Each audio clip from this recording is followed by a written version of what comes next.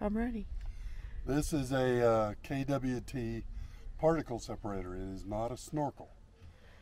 Due to the way Honda did their air inlet, which is right here, you attach this and now the air comes up here. Any dust that's in that air, it swirls around in there and drops all the particulates out before it goes to the air filter, making your air filter, haven't confirmed yet, in theory it's supposed to go 1,200 miles between air filter changes. We'll confirm that later.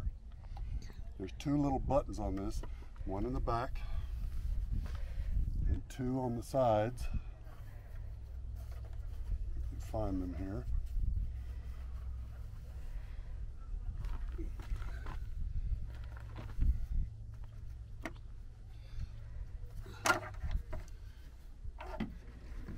And this just drops out, and it just you can see the dirt in there, but once I tap this, you'll see how much dirt actually comes out.